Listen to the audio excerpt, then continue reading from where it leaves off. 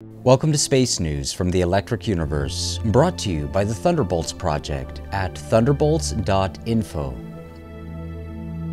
On December 28, 2013, the acclaimed astronomer Halton Arp passed away at the age of 86 in his home in Munich, Germany.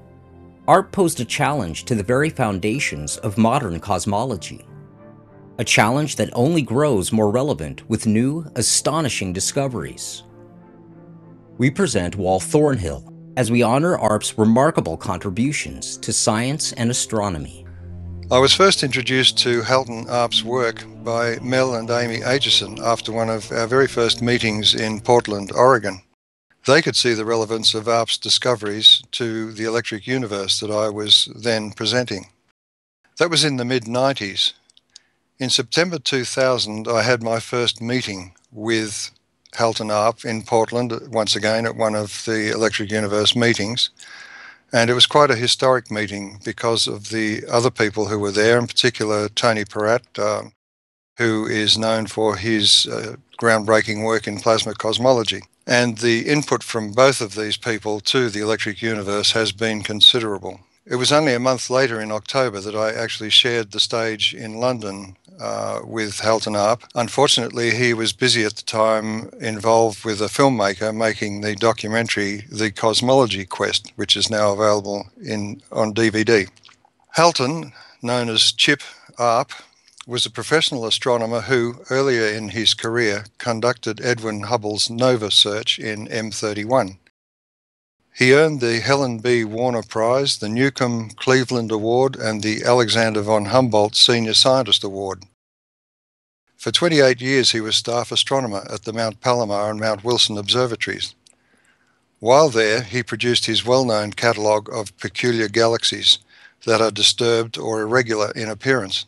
Arp discovered that many pairs of quasars with extremely high redshift values are physically connected to galaxies that have low redshift and are known to be relatively close by. Yet according to the Big Bang expanding universe, the high redshift quasars must be located far behind the nearby galaxy. Because of Arp's observations, the assumption that high redshift objects have to be very far away, on which the Big Bang theory and all of accepted cosmology is based, has to be fundamentally re-examined. While mainstream cosmology has come to embrace the story of the Big Bang and the expanding universe, cosmologist Carl Sagan noted the challenge that Halton Arp's discoveries pose to the standard theory. In his 1980 bestseller Cosmos, Sagan wrote, "There is nevertheless a nagging suspicion among some astronomers that all may not be right with the deduction from the redshift of galaxies via the Doppler effect that the universe is expanding. The astronomer Halton Arp has found enigmatic and disturbing cases where a galaxy and a quasar, or a pair of galaxies that are in apparent physical association, have very different redshifts." However, some believe that institutional science's response to Arp's challenge is a disturbing example of political suppression. Arp's life story exemplifies everything that's wrong with modern showbiz science. His paper, Companion Galaxies on the Ends of Spiral Arms, which offered a fundamental challenge to Big Bang cosmology, had Subramanian Chandrasekhar's scrawl across the top corner, "This exceeds my imagination." That may have been so, given Chandrasekhar and those like him had a great deal to lose, but it was not a scientific reason for rejection of Arp's observations. However, Arp's telescope time was curtailed and he was forced to continue his research in Germany. Halton Arp has been dubbed a modern Galileo because other scientists refuse to see what is obvious even to amateur astronomers, that low redshift galaxies are often found connected to high redshift companions. Clearly, most of the redshift is intrinsic to the companions. At a single stroke, Arp removed the foundation for Big Bang cosmology. He had in fact proven Edwin Hubble, his mentor, correct, for Hubble had written in the Royal Astronomical Society monthly notices in 1937, and I quote, "If the redshifts are a Doppler shift, the observations as they stand lead to the anomaly of a closed universe, curiously small and dense, and it may be added, suspiciously young. On the other hand, if redshifts are not Doppler effects, these anomalies disappear and the region observed appears as a small, homogeneous, but insignificant portion of a universe extended indefinitely both in space and time." End of quote. The irony is that the constant defining the hypothetical rate of expansion of the universe bears Hubble's name. The winners rewrite history. Arp proved Hubble right. We live in a universe extended indefinitely, both in space and time. Halton Arp believed in the scientific approach more strongly, it seems, than do mainstream scientists. Arp notes that his opponents invariably stated that, and I quote, "The observations cannot be accepted because there's no theory to explain them." End of quote. Of course, the companion statement was always, and I quote again, "There is no need to modify conventional theories because there are no valid observations which contradict them."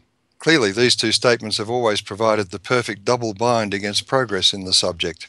Arp has had dramatic confirmation, which involved also Sir Fred Hoyle, Geoffrey and Margaret Burbage, and J. Nalekar. And he says, with one object, NGC 3516, we had confirmed 1. The alignment of quasars along the minor axis, that is the spin axis of the parent galaxy. 2. The decay of the redshift and increase of luminosity as the quasars travelled outward. 3. Their evolution into companion galaxies. And 4, and very important, the quantization of the evolving redshift steps.